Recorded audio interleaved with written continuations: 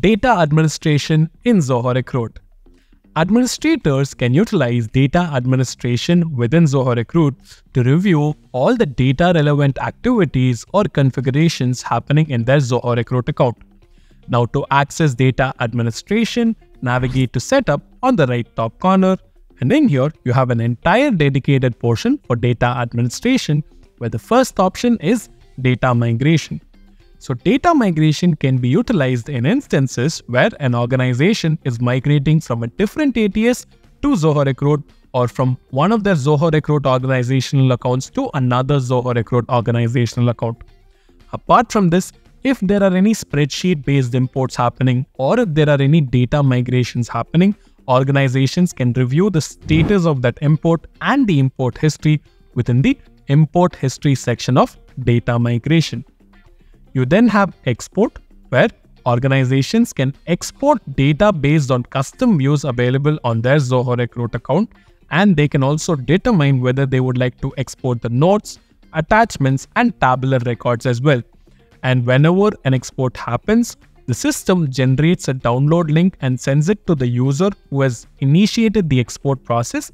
The user can use that link to download the information.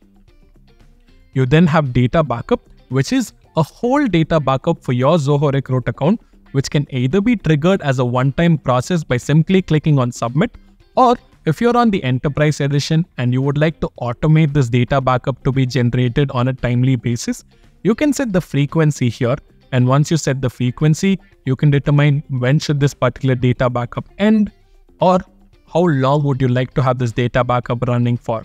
So once you click on submit, automatically based on the frequency, a download link is sent to the user who initiates this data migration process, and the user can use that link to download the information onto your local system.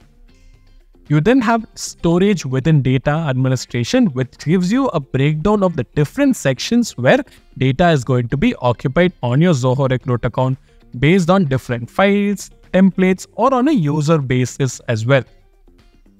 You then have a recycle bin, where if there are any records that are deleted from any of the modules, they stay in the recycle bin for up to 60 days, and after 60 days they are automatically deleted. In the interim, if the user changes their mind, they can always choose to restore the information onto the respective module as well by selecting the record and clicking on restore, or they can choose to permanently empty the recycle bin by clicking on empty recycle bin, or delete against the respective records. Apart from this, users also have access to an audit log, where they can see all the different changes that have been happening on their account with respect to the configurations on a given module or their Zoho Recruit. And under the activity log section, users can review all the data changes happening on various records of the system as well.